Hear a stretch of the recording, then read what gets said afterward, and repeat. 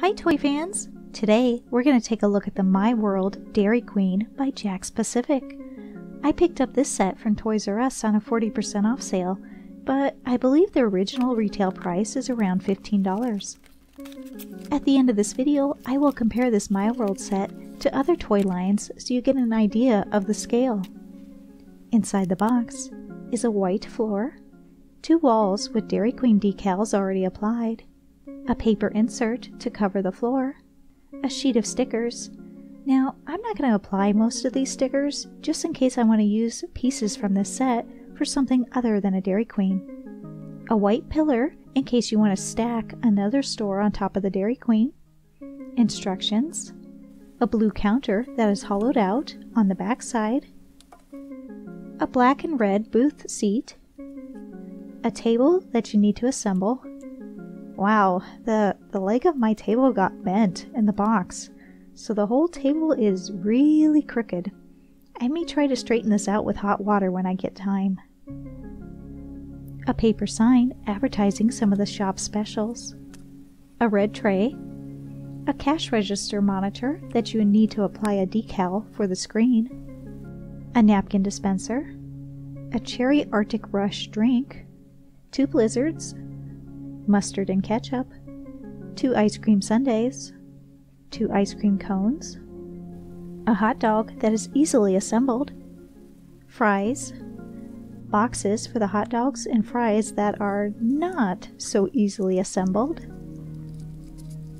Now let's assemble the store. You start off by placing the wood-looking piece of paper on top of the white plastic floor. The 2 walls snap into the base of the floor. The tops of the walls are secured together with a little L-shaped piece of plastic. The shop may look a little small, but there's room for the counter, the booth seat, and the table. And then you could place the little accessories wherever you like. This is a smaller MiWorld set, so it does not come with a shopkeeper doll like the bigger sets. However, the shopkeepers are sold separately if you need one. Now let's see how this Dairy Queen set fits in with other toy lines.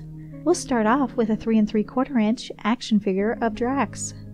I think Jakks is a little on the small side for this set, but maybe he's really hungry and wants a large serving of ice cream. Jakks actually doesn't look too bad in the booth. Let's try a 6-inch Marvel Legends Spider-Man. Spider-Man is too big for the booth, but some of the accessories, like the hot dog and the blizzard, look pretty good in his hands. We can't leave out My Little Pony's rarity.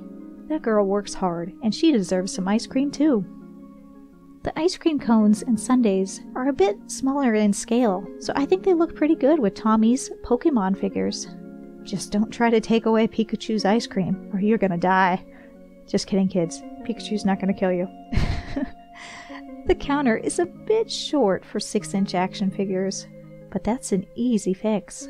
I made this riser out of a piece of insulation foam and paint for a previous project, and I think it brings up the counter to a better height.